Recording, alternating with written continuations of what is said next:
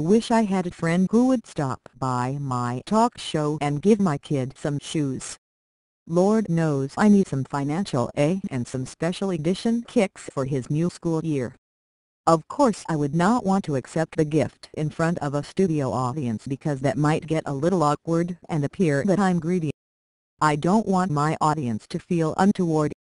So, I must insist that all one-sided gift exchanges be done in the privacy of my office.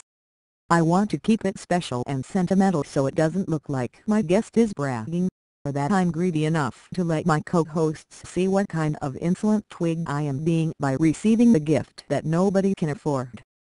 Oh, wait. I don't have a talk show. What was I thinking?